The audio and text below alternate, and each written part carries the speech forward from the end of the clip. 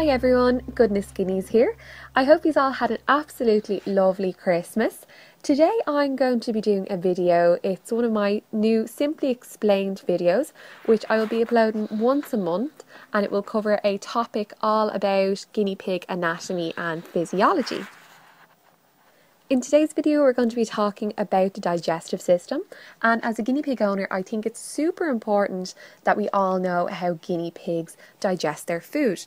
The reason I think this is because the better we understand our guinea pig's body, the better we can take care of them. So this is a diagram of a guinea pig's digestive tract. It's pretty anatomically correct, so for anyone who's used to looking at one of these diagrams, you should know what everything is and where they should be in a guinea pig. But if you don't worry, because we're actually not using this today. I'm going to show you the diagram that we're using now. I've colour coded this very basic diagram that should make it clear which organ is which. So starting at the head of the guinea pig, you can see a blue tube that I've drawn. This represents the mouth, or also known as the oral cavity and the esophagus. In the mouth, food is chewed and mixed with saliva. It is then passed down into the esophagus by contractions of the muscle wall called peristalsis. The red shape in this diagram represents the stomach. A guinea pig's stomach is similar to our own or a horse's. It's comprised of a single compartment, unlike ruminants, which is comprised of several compartments. However, unlike humans or dogs, guinea pigs will not be able to vomit if they ingest something toxic to them, meaning it will have to pass through the entire digestive system. The reason for this is that guinea pigs have a flap of mucous membrane at the top of their stomach, making reflux impossible.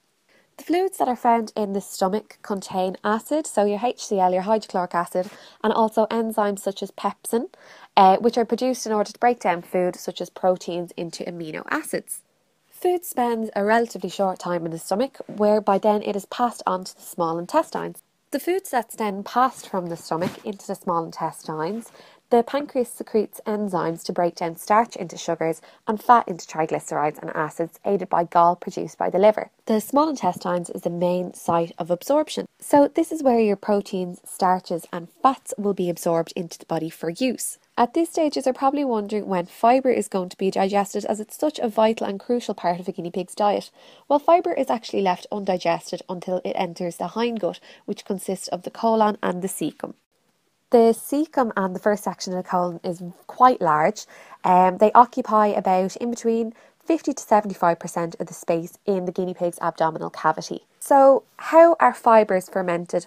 Well, basically what happens is, first of all, these fibres need to be sorted out into what is digestible and what is indigestible, so what can't be digested. So there are large indigestible fibres that are found in the diet of the guinea pig, such as lignin, which is found in hay. This is a structural aspect of the hay. This part is passed on out to the colon as it can't be digested, and the small digestible fibres such as hemicellulose and cellulose are passed into the cecum for fermentation. The simplest way I can explain this is that good bacteria in the cecum need 3 factors to survive.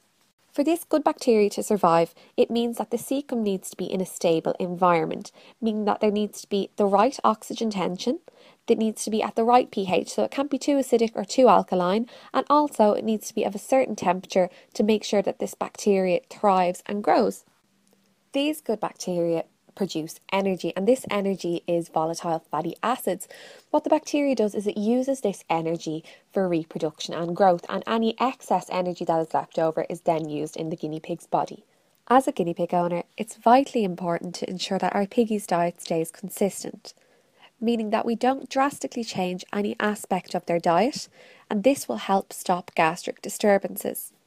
Gastric disturbances may cause our piggies to become ill, so it could cause our piggies to get diarrhea or scours, colic, intussusception or gastric torsion, and in many cases, unfortunately, if not treated soon enough, can be fatal. Moving on from the cecum, we look at the colon, which is the pink part of the end of this diagram.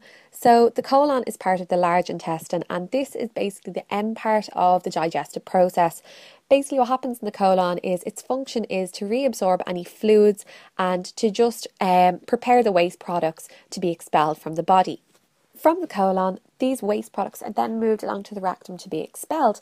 Guinea pigs produce 2 different types of stools or poos.